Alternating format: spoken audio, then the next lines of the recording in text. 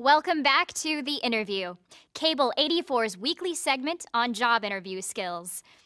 While it used to be you could interview for a job simply by answering some questions, in today's ultra-competitive job market, companies are measuring candidates' qualifications in new and unconventional ways. Here to talk about this is Mark Hernandez, a consultant who previously supervised hiring tests for a large tech firm here. Welcome, Mark. Thank you, Susan. You know, when I was in the business world, we would hire people based on how well they interviewed and fit in with the company. That was certainly our plan, too. Except that we would also ask candidates to tackle some problem-solving challenges. When we started out, we would give people some problems on paper to solve. But in the last decade, we found it more helpful to observe them in action. What kind of paces would you put them through? Let's take a look. At my former company, we would put each candidate in a room that was completely empty, except for a corkboard, a table, a candle, a book of matches, and a box of thumbtacks. And what was the task?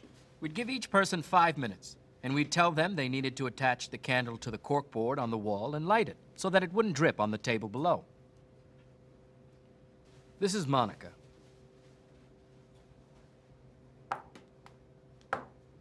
And she knew that with enough thumbtacks, she could tack the candle to the wall.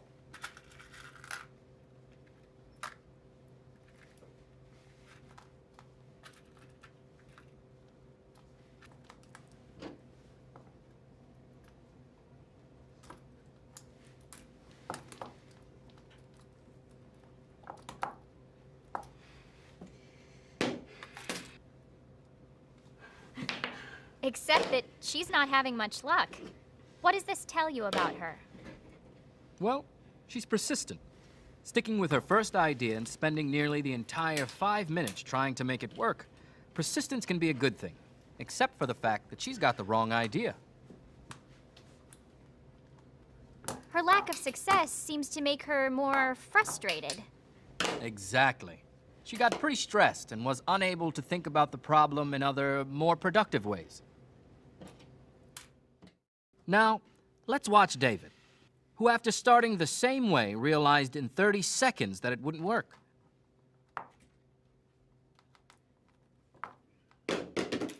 In contrast to Monica, he's looking for other perspectives, which is a good problem-solving strategy. He tried several other approaches.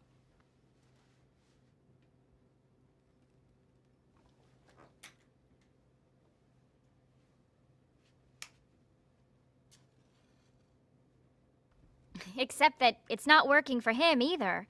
Looks like he's trying to melt wax to stick the candle to the wall? Obviously, it's not working. And even if it did, it didn't keep the candle from dripping on the table. So, what is the solution? Well, what would you do?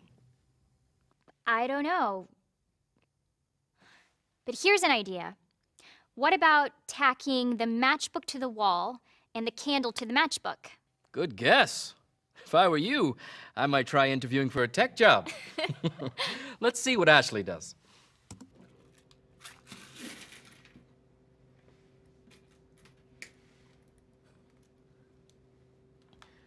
See how playful she was, in contrast to David and Monica?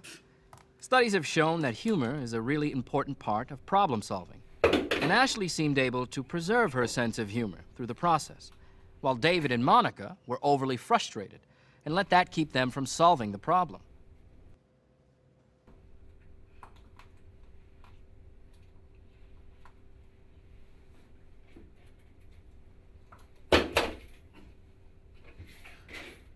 And unlike Monica or David, who could only see the box as a box, Ashley saw the box as a platform.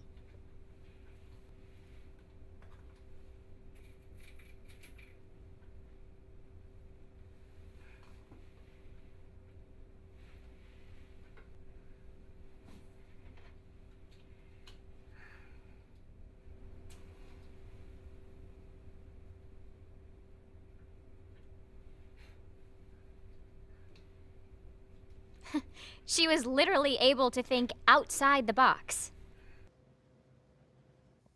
Yes. So, what's the takeaway for our viewers who may be asked to solve problems in a job interview, or at work for that matter? 1, try many approaches. Don't get set on making your first idea work. 2, it's more helpful to have a playful attitude than to be frustrated. And 3, try to look at things from another perspective. That's all for today on The Interview. Stay in touch, everyone.